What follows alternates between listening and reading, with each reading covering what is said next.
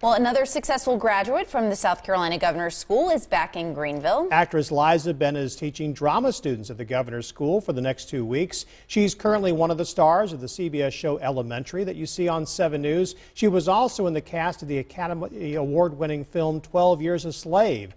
Liza is offering acting tips and more advice that she's picked up along the way. Working with Al Pacino taught me humility. He walked into rehearsal and stayed this way for a week with a copy of Shakespeare for Dummies in his hand and just kept it with him because it helped me remember that all tools are valid.